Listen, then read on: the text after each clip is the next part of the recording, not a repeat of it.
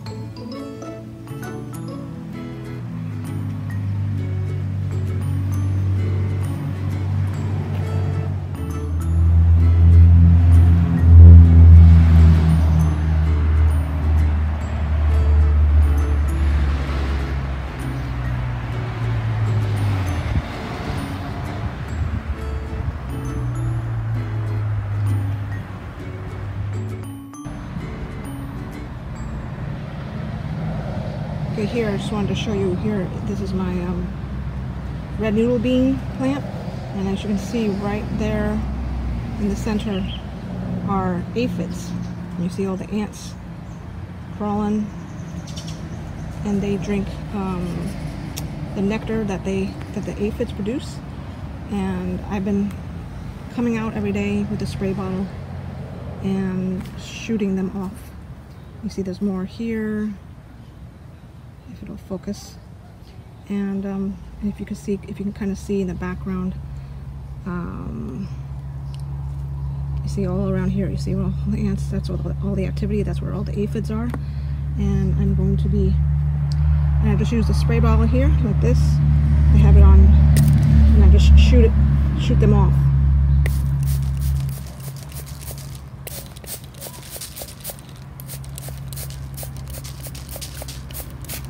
And that's how I get rid of them. You just got to be vigilant, and so that way I avoid having to use pesticides.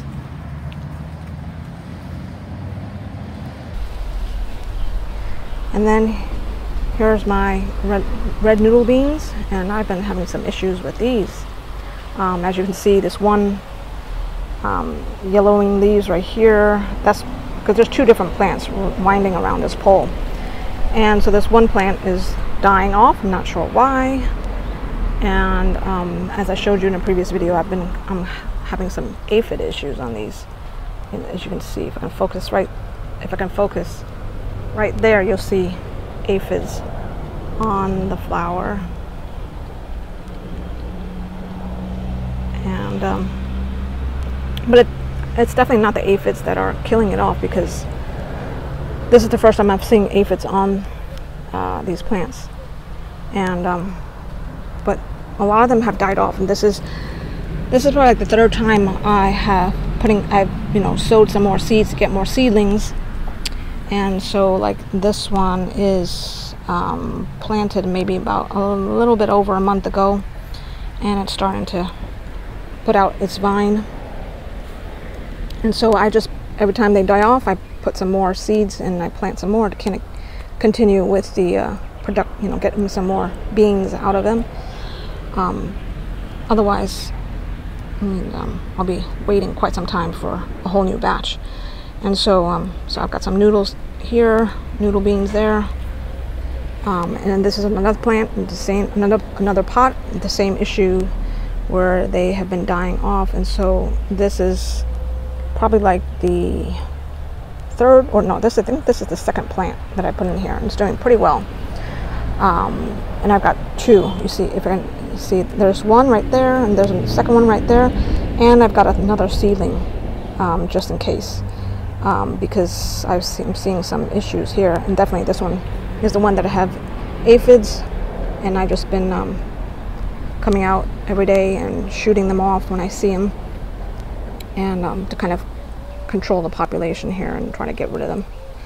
And and as you can see, noodle beans here, definitely, I think these definitely need to be harvested, because when they start bulging like that, that's when they start to get a little bit tough. So probably this size would be good to pick. But these aren't very long, so I probably too need to fertilize and keep the aphids at bay. Here's one I'm going to show you too, that I think I should have picked this way sooner.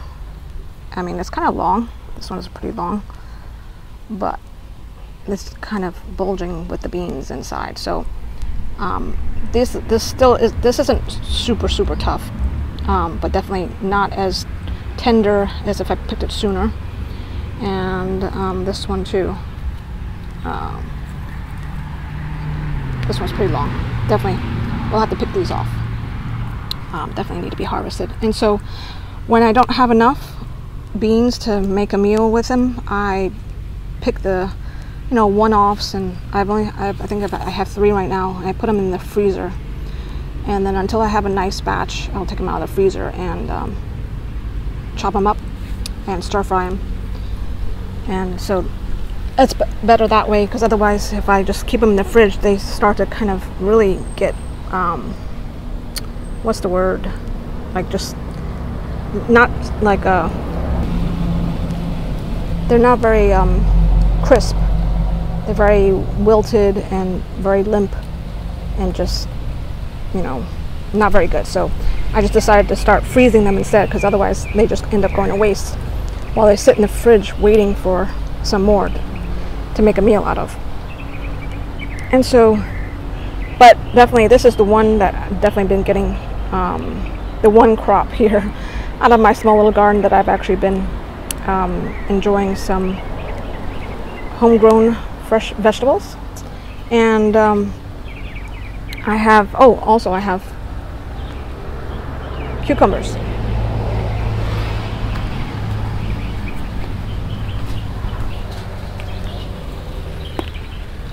Here is a young cucumber plant.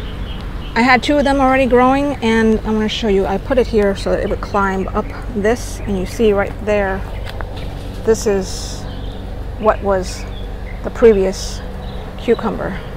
It gone all the way up here, climbed all the way up here, and then it just like wilted in one day. I come out and the whole thing is just wilted. This one and the other one I had in a different pot, and they both just wilted and completely died.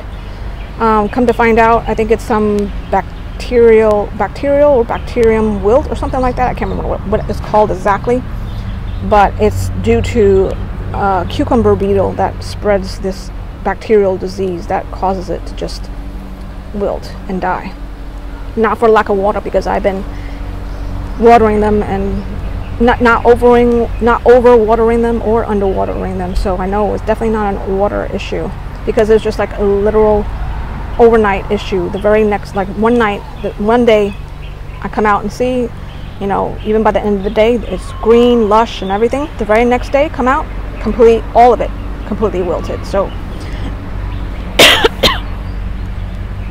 so hopefully I'm going to be keeping track on this one, and I need to actually sow some more seeds, and hopefully and pray that cucumber beetle does not get to this.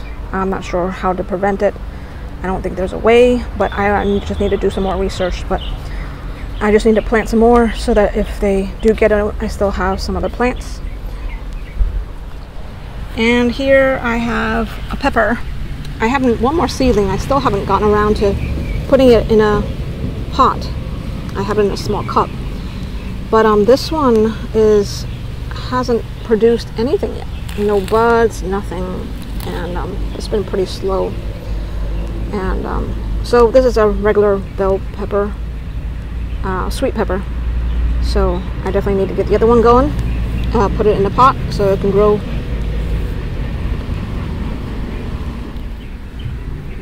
And here I have sweet potato. This one, I wasn't going to do sweet potato again because it would take, I just really didn't have enough pots to kind of dedicate to it. But I just, but then I saw this in the grocery store. It's a purple, really dark purple sweet potato. So it was the first time I've seen it in the store. So I wanted to take advantage of it and decided to go ahead and plant it. And so as you can see, I think I planted this, maybe what, 2 weeks ago, I think. I cut off a slice of it and I just put it here in the soil. That's it. I just put it cut side down, put it in here, and here I have slips growing. This one looks like it is ready to be cut off and rooted, and I'll just put it and then so that these others can grow bigger and larger, and I can have quite a bunch of slips that I can use to grow sweet potatoes. I just need to find pots for it if I'm going to have all these slips. And if anything too, I can just put them in a small pot and just grow them just for the greens and cook these up. I never had them before, but I'm going to give them a try. I can't remember what they taste like, but I think you can cook them up like you do spinach. But yeah, so I think that's what I'm going to do, is just go ahead and put in a smaller pot. At least one or two of these slips will be used for actually growing the sweet potatoes, and I'll probably put it in this pot. Oh, and this is the other pot that had the other small ground cherry one that died. So this is the pot that was growing that one, and so I think I'll just use this now for the sweet potato, and then have some growing just for the greens, to eat the greens only, and not necessarily to make some sweet potatoes. And I still have the basil in here. It's looking kind of pitiful. It's supposed to be dark opal, dark purple opal basil, but as you can see, it's very green. Still don't quite understand why it is not purple. I've read several different articles saying it's lack of sunlight, and I don't know if there was another thing, but this thing gets plenty of sun, so I don't know.